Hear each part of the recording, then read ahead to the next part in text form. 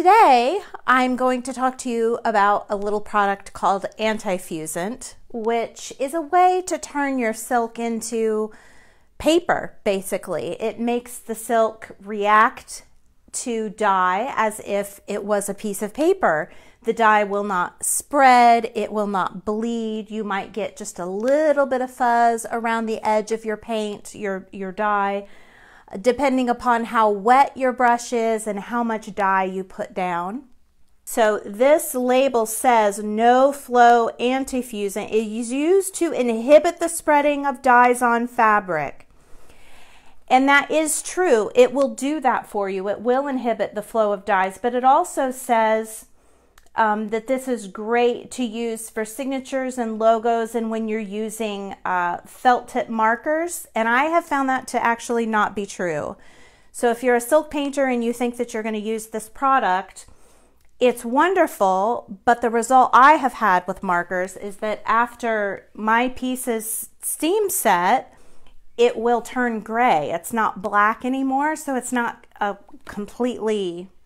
It's almost as if because the antifusant is on the silk, not all of the pigment can get down inside the fibers. This is what it looks like. I bought this on the Dharma Trading Company website. It wasn't super expensive. Nothing that I buy is exorbitantly expensive. And it comes in different sizes. You don't have to get a great big thing like this. I got a great big thing like this because I've used it to do a lot of my banner work because I'm doing large scale pieces and a lot of times I'm doing things that have words like scripture on them. I also used this product on my sign that you see hanging behind me. All of that lettering, the individual little logos, those social icons, and that Indiana Artisan logo. I put Antifusant on the silk first, and that allowed me with a fine liner brush to get a very crisp, detailed edge. But the other reason I like using this so much is that you can get more of a, almost like a watercolor effect without having outlines in your work. And sometimes I don't want outlines. Sometimes I just want to be free to paint, and I want my painting to look very free, but you're fighting back and forth with where do I put a gutta outline, or where do I use my wax, or how do I keep that dye from just spreading all over the surface and ruining places where you might want an edge. So in order to watercolor using the no flow, and I'm just saying watercolor as just the flavor of what your work can look like when you use this a certain way. You want to get a lot of dye onto the silk in order to use this, or you want to, after the antifusant is completely dry on the surface, and I prepared this ahead of time, you want to put some water on the area where you're going to work before you go in with some dye, and that will help things get kind of liquid. So I'm just going to jump right in, and my plan today was to go in here and just to create some large flowers because I just want to have a really floral, colorful piece hanging on the wall. And when this is all finished and steamed up, all the antifusant will rinse out of it to return the hand of the silk. And then I will stretch this piece of silk over a canvas and it becomes a 2D work of art. And I'm just going to go in with some large brush strokes, and I'm allowing my brush to just kind of drag across, and this is what the antifusant does. You see that some of the white is left behind, and I'm just being careful about how hard I press, how much liquid I shove down onto the surface, and I'm going to allow that white space because I'm going to come in with another color just to play with it a little bit.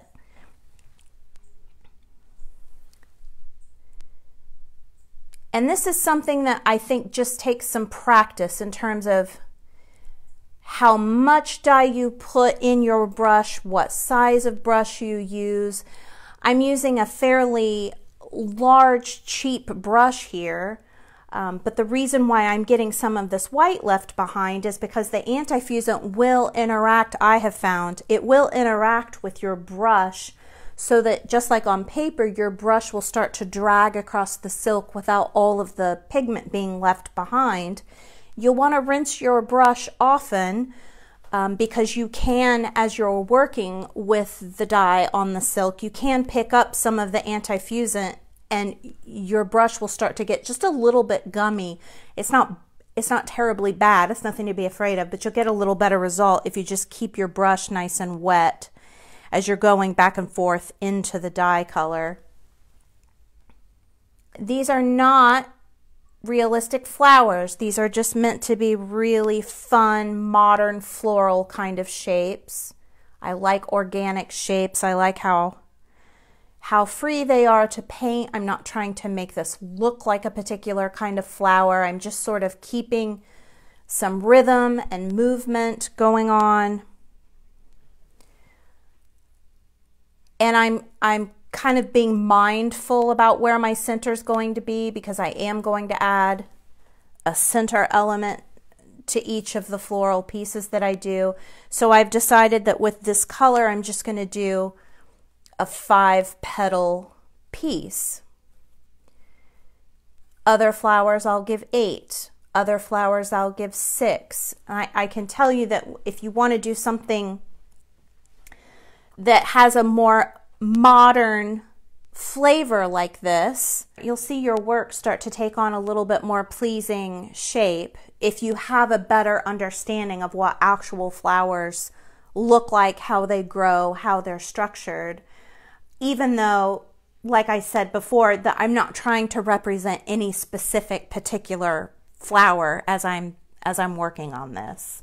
I haven't drawn anything on here. I'm just, for fun, making organic shapes with pleasing colors because I want something really colorful for the wall. And I'm not trying to get super specific with it. So I'm not trying to look at a photograph and copy what I see or anything like that. I'm going to go in on top of this now and show you how these interact, how these dyes interact. And I'm coming back in now with just sort of a golden orange butter yellow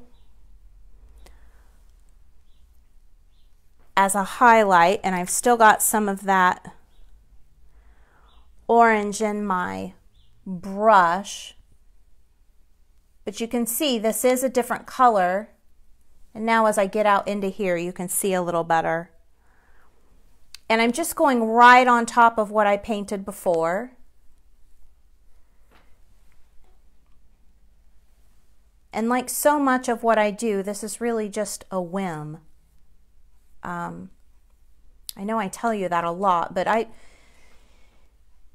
I find that it's very important for me artistically to have pieces that I do just because they make me happy and not because I'm trying to make it look like something specific, because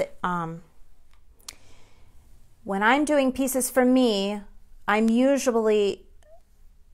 trying to create something fun with color. I'm a very lazy artist. That's the truth. So I will tend to do a lot of things that are kind of cheating, like making a beautiful thing that doesn't exactly exist in nature just because I feel like that's what I want to do. So a lot of times I'm not trying to come in here and be incredibly tedious about honing my drawing skills. I do that in other ways by keeping a sketchbook and doing actual drawing, or working on commission projects where all of the design work is done ahead of time in paper and in small samples before you ever go at the silk. So when I'm doing things for me, I just do whatever I want. And this is kind of what I wanted to do today. Some big, beautiful shapes, some big pieces of color. And like I said, I'm just dragging my brush across that antifusant surface. And I don't know how much of this you can see, that there's some brush stroke happening in here that you just can't get on silk if you haven't treated the surface in some way. I have tried brushing it on a stamp to see if I could stamp in with it as a resist and get it to block out a stamp shape.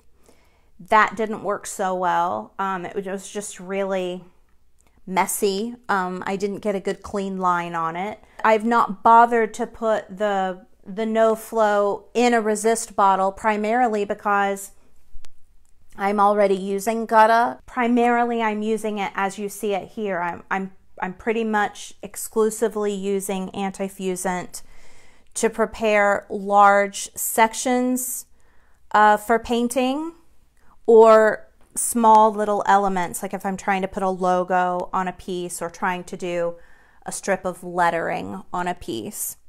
It really does create a surface on the silk that makes the silk, to me, feel very much against my brush as if I'm painting on watercolor paper. And so even the feel of the brush going across the silk is very similar to a brush on watercolor paper if you've ever watercolored before.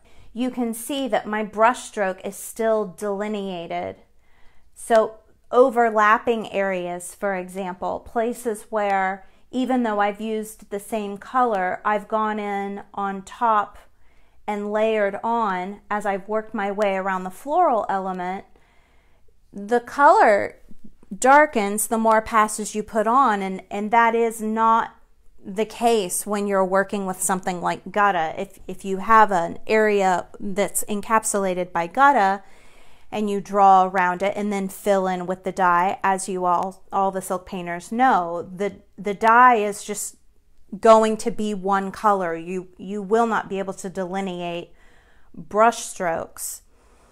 So using a product like this is just going to open up another avenue for you. It's going to give you another tool in your toolbox, so to speak, and it's something new to play with. Folks, there is always a reason to have hope.